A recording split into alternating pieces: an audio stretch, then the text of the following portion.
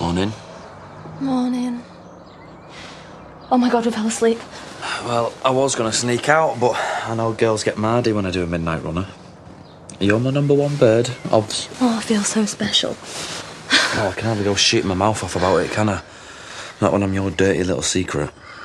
It's not like that. What is it like then? I could take the day off, and you could take me on a secret date. Ask me politely, and I might do. Donna, you up? You want a cup of tea? Yeah, Ty, I'll be down in a sec. Stay here till we've left for school. What, I need a slash. Well, cross your legs. Shh. Well, Zach off too now. I'm going to have to phone the agency, I think. Well, I could drive a tractor in a straight line, but I draw the line at cows. Really?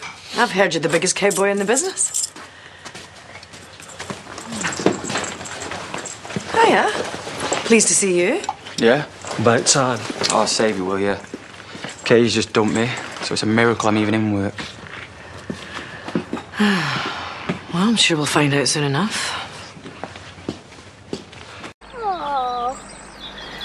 Got any champagne in your luxury hamper? Nah, save that for girls who don't mind being seen out with me.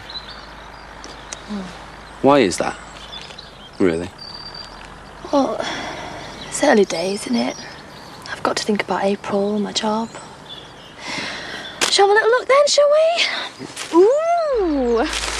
Pork pies, ham and tomato sarnies, and a selection of fair value crisps. Well, the posh ones are like shrapnel. Oh, washed down with... Hey, they are a great vintage. They're not even past the sell-by date.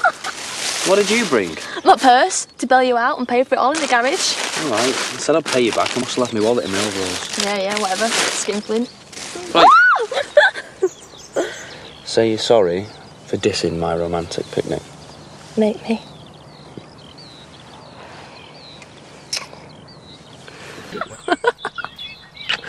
What could we do now, then? Go for a long, bracing walk.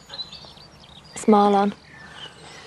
He says I'm not to worry, but I have to call him back as soon as I get this. April's been sick at school. He's going to go get her, but I'm going to have to go. I'm really, really sorry. Oh, don't sweat it. I'm not short of offers. Oh, don't be like that. It's my daughter. I know. I'll make it up to you, I promise. Oh, yeah. Oh.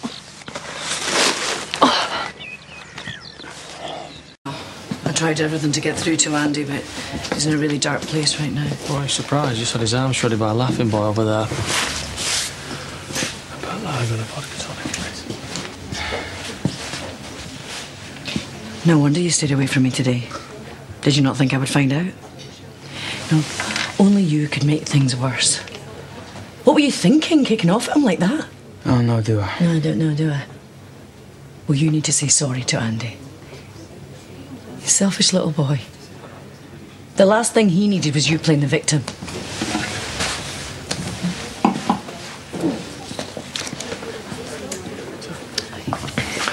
Pint, please. Andy, you're on strong painkillers.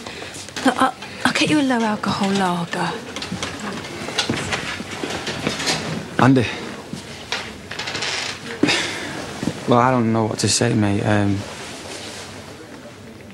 I was probably out of order last night. Probably. Okay, so I was. Well, I know it looks bad now, but you'll bounce back, you know? I mean, everyone keeps saying how young and fit you are. You'll be all right. Well, I'm glad you think so, Adam, because the doctors don't. Don't listen to that set of doom-mongers. What, do you all know that I don't?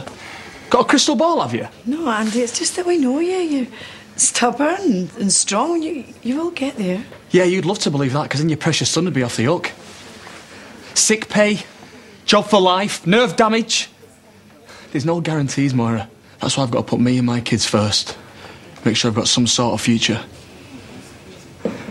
I've made the decision, and I'm suing for compensation. So I'll see you in court.